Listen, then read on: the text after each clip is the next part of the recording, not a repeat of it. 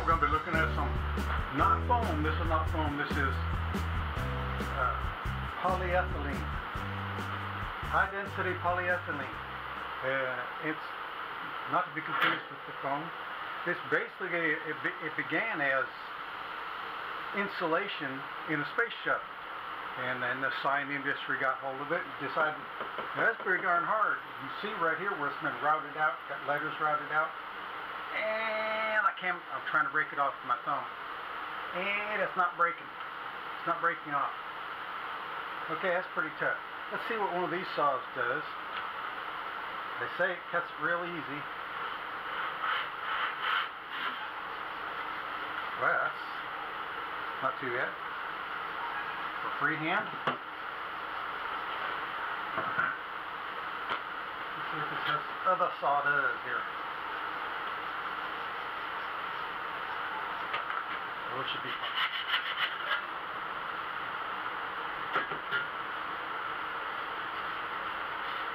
That's a pretty good cut. A little bit of sandpaper, straighten that right out. Clean up, man. I don't know if you can tell that. Pretty much just falls down. And if you have any experience with styrofoam, you know styrofoam bits float in the air and they have static electricity and they cling to your clothes, they cling to everything. So this is a whole lot more like wood. We can see this. Oh, here we go. This is routed. So this edge, move around to get the reflection on there. This was routed and it's just smooth. So saw cut. This is what they call 15 pound. That means 1 cubic foot, 12 by 12 by 12. 1 cubic foot is 15 pounds. And it's pretty darn dense. And one little thing I wanted to try, and I know this is going to make a little bit of a mess, but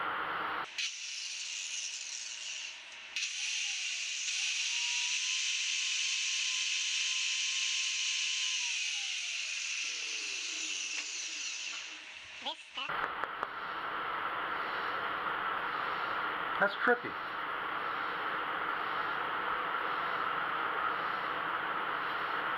That's interesting. Okay then. This is really tough stuff. I think this is, I would consider this denser than wood actually. Denser than wood, and it doesn't have wood grain, so you don't run into those grains and start jumping and get high and low spots. It's all even, consistent density. It is, drill a hole, drop this eyelid in there with epoxy that deep, and how deep? This deep. I'm going to go over here and put a little grind on this, put some grit, and some threads don't go all the way down. I'm going to grind this up so it's at least got a rough surface. That's why I'm going to do this one with extra play. Got a lot of extra play, and so I'm just going to fill that up, drop that in, and let the epoxy dry, see how hard it is to get back out.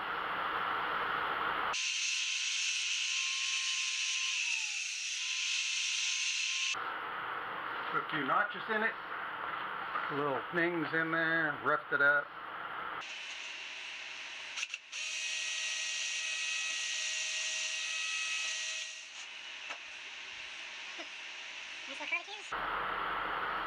Alright, how about this? Got it pretty straight for just guesstimating at it, and it went straight in, so.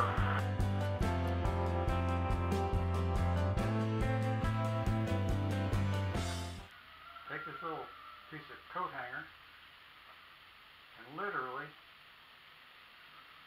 force this down to the bottom and around the sides. Because it's so thick, it's not like it's going to just pour in there and the excess squeeze out. You can have to force some down in there and make sure there's plenty in it. And the fact that okay. And the next thing you do, wipe a substantial amount on here, and you get it smeared out nice and thin. Remember, once again, we're talking about It'll take me a moment to get this going on here. You twist it as it goes in.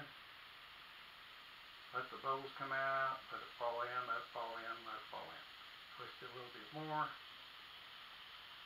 Scrape off the excess. Just loose enough for it to fall in without having to push it, but not really any wiggle room. Then the objective is, once you get deep, then you push the drill bit this way, and then what happens there is it stays a tight hole at the top, and you'll have a little bit of a wobble at the bottom. So what you'll wind up with is a space at the bottom that's pretty wide and is wedged up. So when all that dries, it's actually a wedge plus it's dried. Because somehow, I mean, it is polyurethane formula, all weather interior exterior. And if you're familiar with liquid nails, this is supposed to be 3 times stronger than liquid nails. Liquid nails is pretty strong. This stuff right here, 2-part flexible toughen. Wet, dry, almost anything. Bond almost anything, even underwater. Including metal, wood, plastic, so. Everything except your voice. Well, I know my voice is changing, and it must be puberty.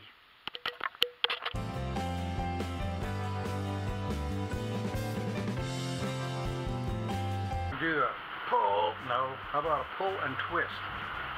Pull, twist, good Lord. No, wiggle and twist. Okay, wiggle.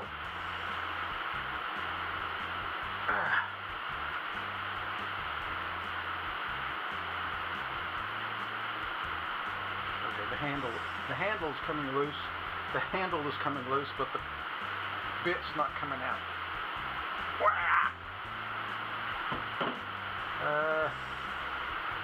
Okay. The Loctite Premium.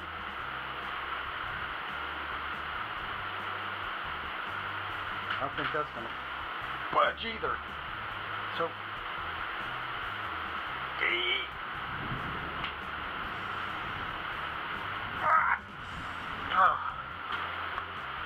okay, the handle's coming loose off the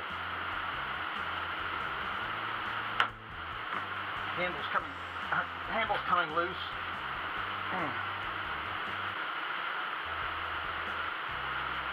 Okay, so the handle's coming off before the stuff comes loose that we got here.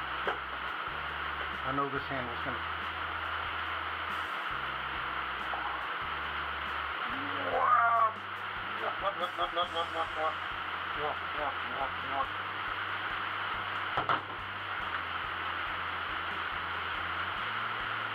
So the handle's loose, but it has not broken loose here. So, I would say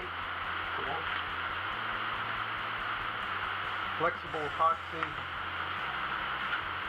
or Loctite Premium.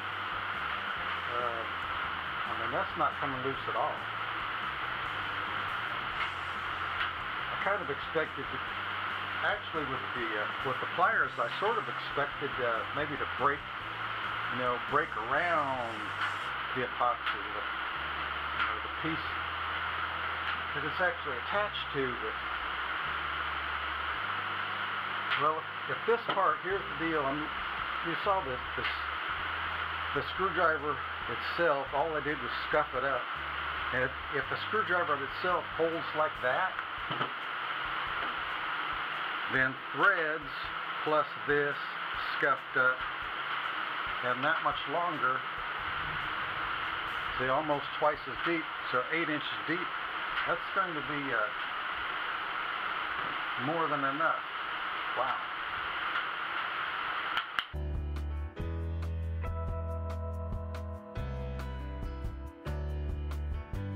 Have a little bit of excess, but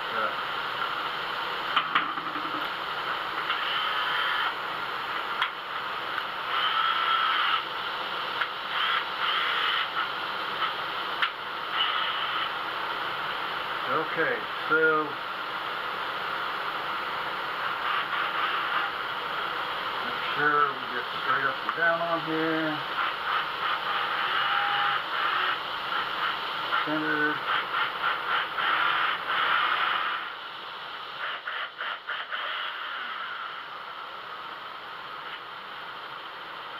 Alright, the other side.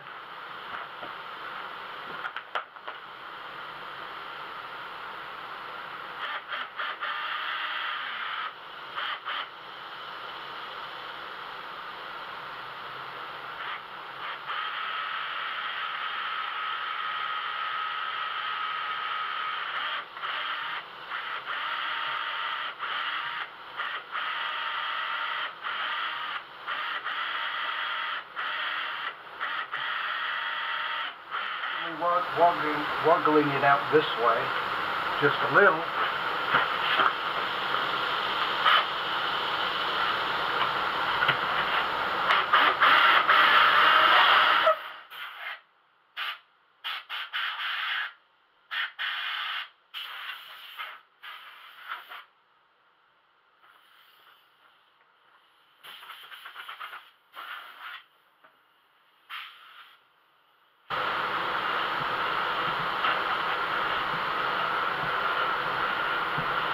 Crud.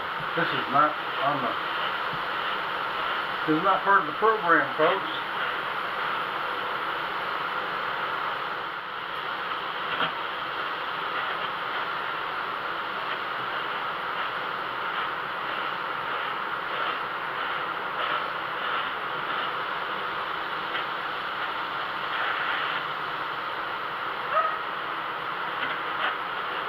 Huh. There's a flap or something. As you tell, because it's there every time.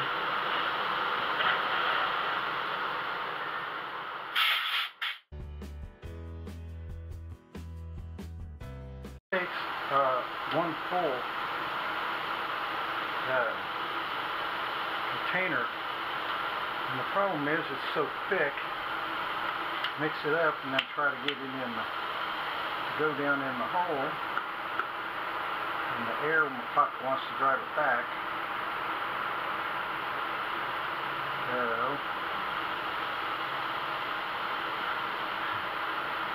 kind of a poke and feel and rub and wipe. And it's too bad it's not in a squeeze tube where you can just run it down in there and squeeze it, fill it in there. But you have to stir it up first. I was thinking maybe run it down in there, just squirt it in and then stir it with the stick.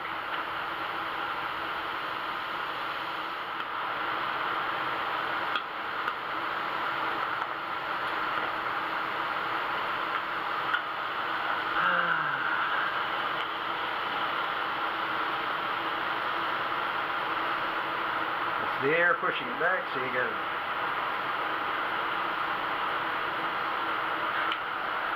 make the bubble come up. Soak the stuff in. There it goes.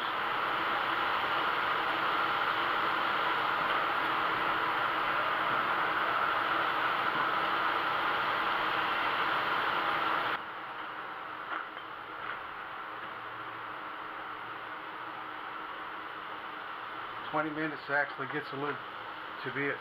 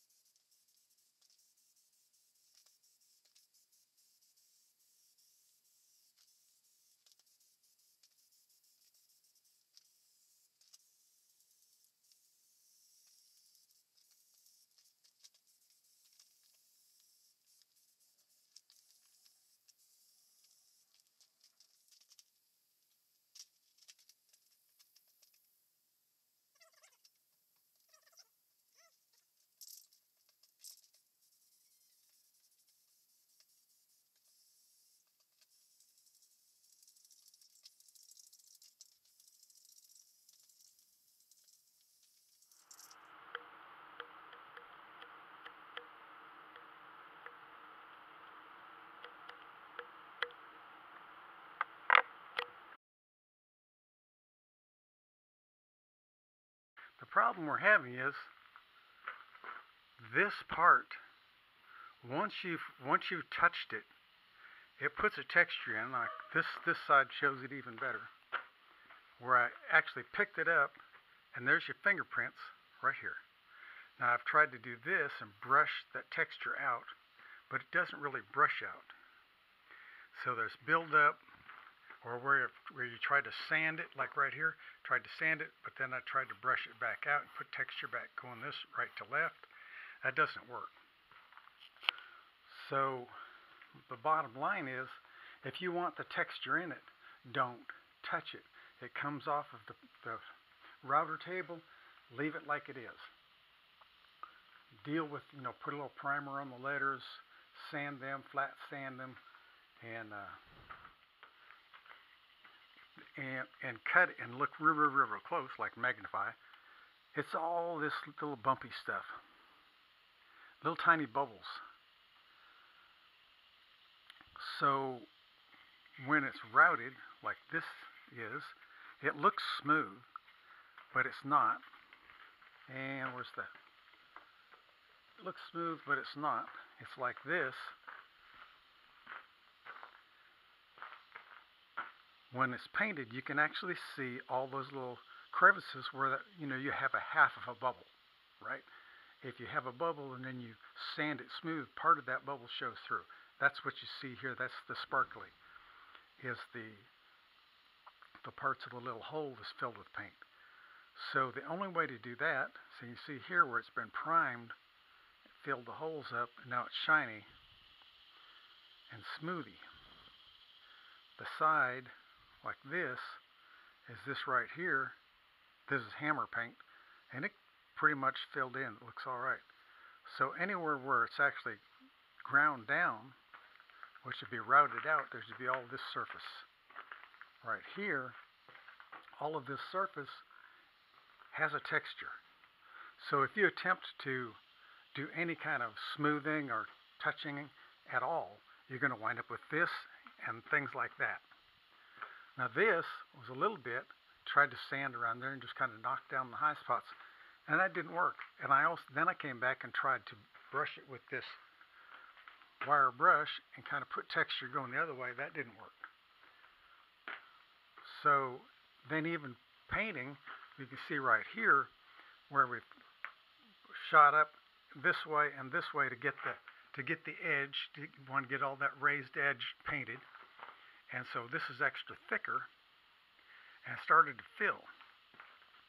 So you either need to lay it on like a quart. This is a half a pint per side, so that's 1 pint. That's $20 a one shot. Literally. Let me check this look. That $21. Dude, seriously. One shot. And one shot used to cover in one shot. Now one shot covers in 3 shots. They should rename it. It should be called 3-shot paint. So anyway, I would have to either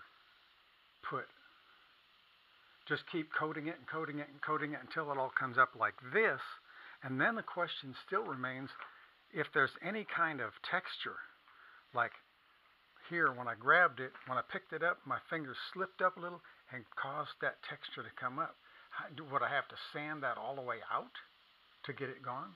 Or this where I actually scuffed it with steel wool, triple-aught steel wool, and just marked it. Here's the objective.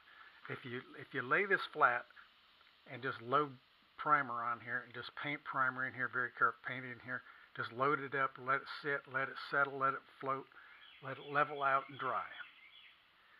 Then spray it. Then we just wasted $20 of paint. If I lay it down and brush in clear coat, and the clear coat goes in here and fills up those little, what do you call that? I guess air bubbly things, fill in the air bubbles, the holes, and let that float out so that it's like this.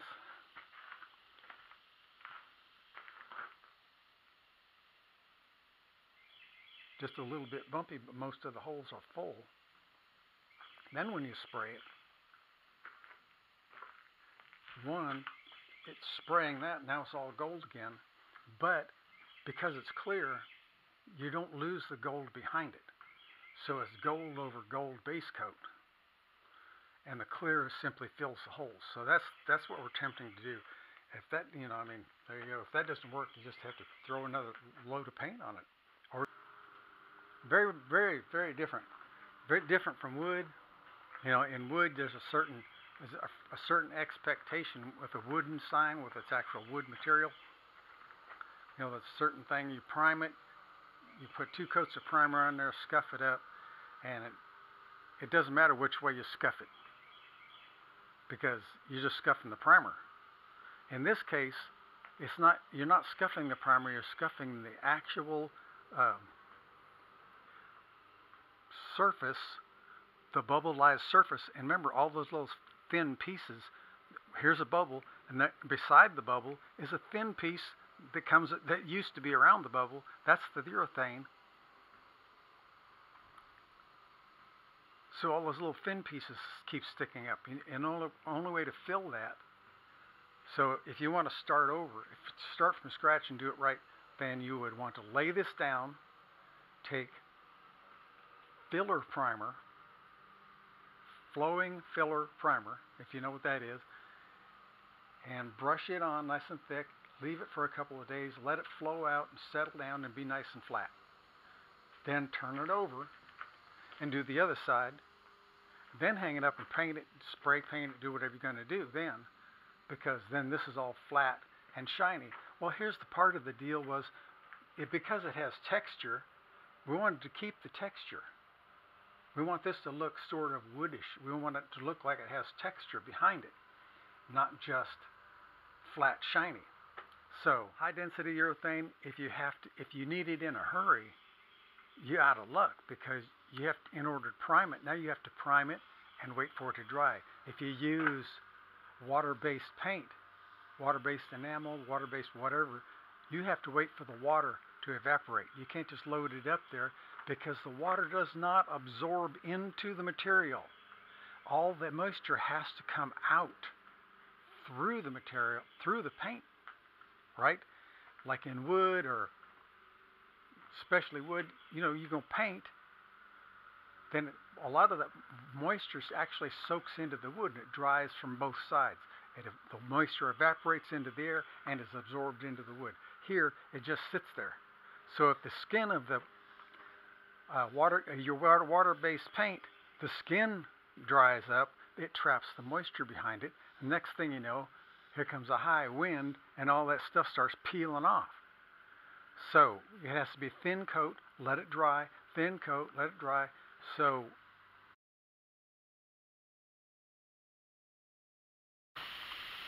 nice thick coat of clear coat, then put another coat of spray on it. Here's the result.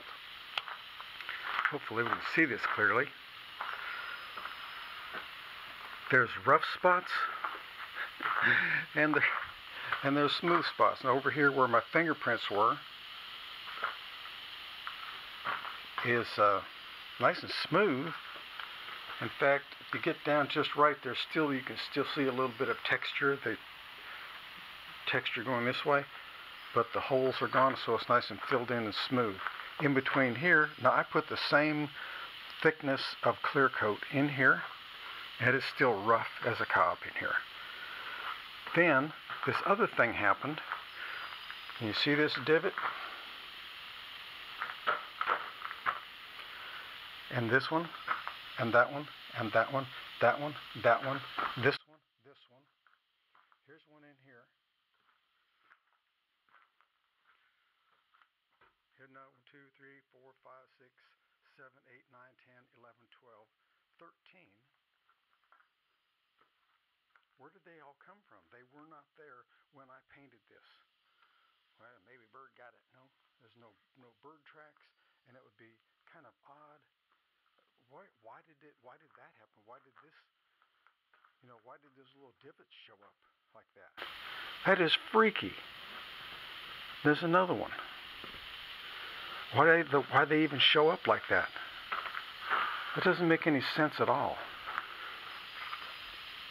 We have some spots, and I put the same coat of clear coat, put it all in here nice and thick, spread it around, let it dry for several hours, turned it over, did the other side, waited several hours, hung it up, and sprayed another coat of gold over the top.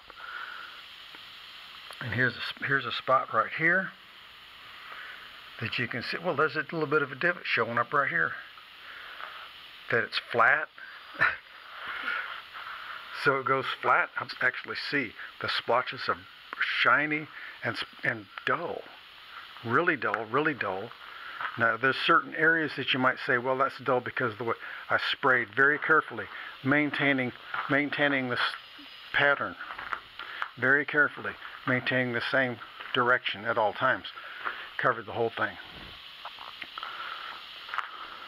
So there's no, or the first time I got down here and did this, which I think is where the shininess came from the bottom, but it's not here anymore. So the shininess disappeared here, but it's still here. Shininess is here where it wasn't before. It's got all this texture on it. It doesn't absorb anything. You put clear coat on there. It should be just exactly like this. It should be just like this. The whole thing should be just like this.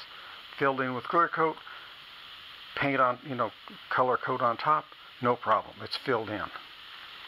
The whole thing should be like that. There should not be any dry spots or dark spots. It shouldn't be there.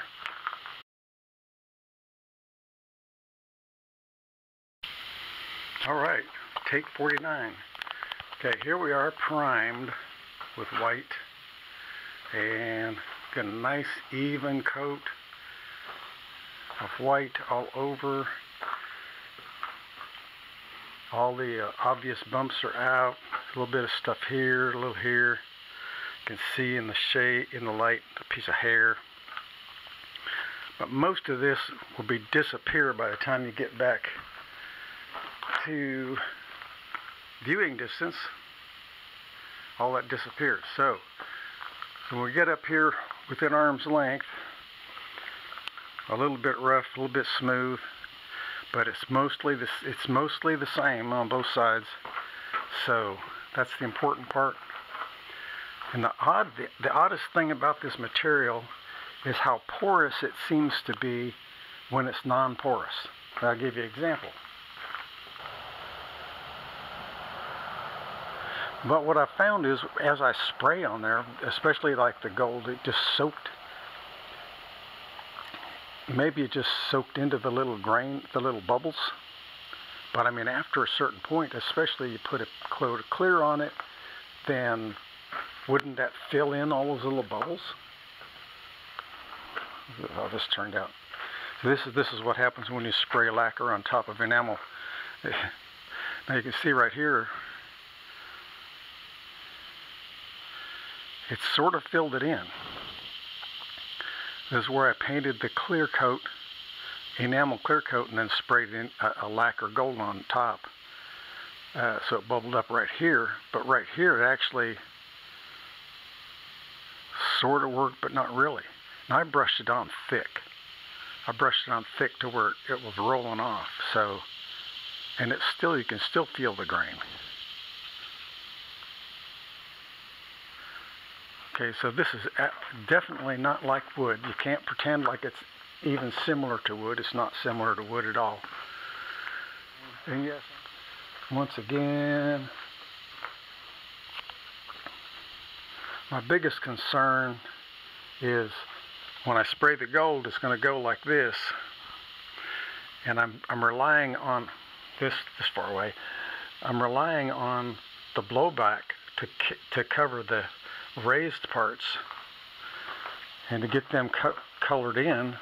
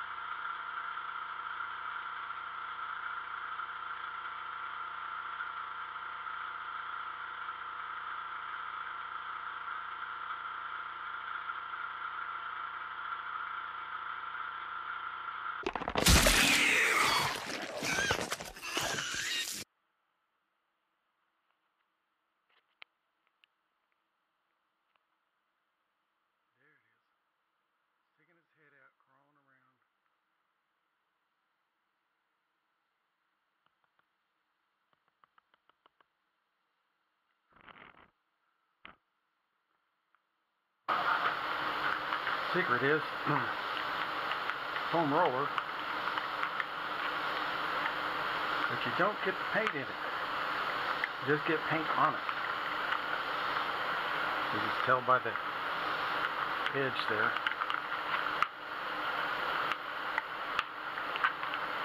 It's just on it, it's not soaked in. That's important.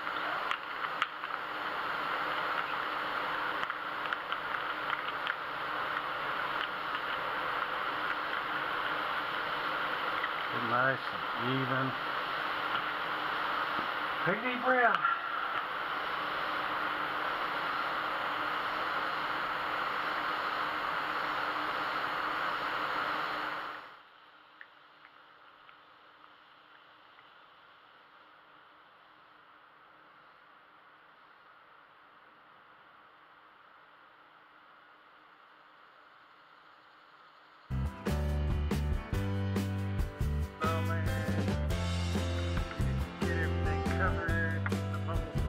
Bubbles will kind of fade out. You can see them on this side on the red. It just flows out.